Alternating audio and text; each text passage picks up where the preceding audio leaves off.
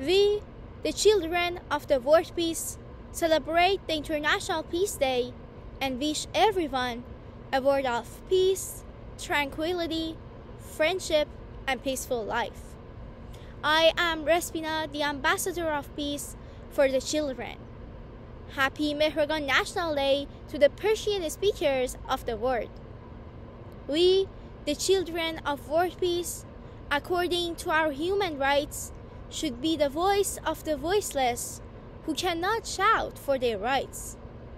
I, as a supporter of children's rights, express my concern in the following. First, lack of access of the children to their basic rights, such as education, health, and even water and bread in many parts of the world. Second, treating the children's lives in various critical parts of the world. Third, kidnapping the Ukrainian children by Russia and taking them away from their families. Fourth, imposing the mandatory hijab and child marriage against female children in some countries. And last but not least, promoting the culture of patriarchy in Afghanistan and the restrictions imposed on female children and removing them from life, which can be seen in the recent Taliban resolution.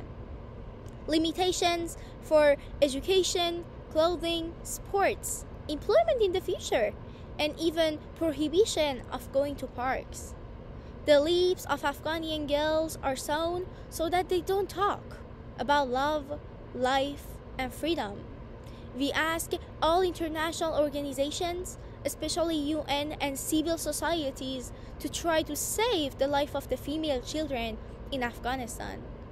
We, Iranian children, following the legacy of Cyrus the Great, dance for the peace and beautiful life of the children and present the lotus flower, which is the symbol of peace to the children of the world.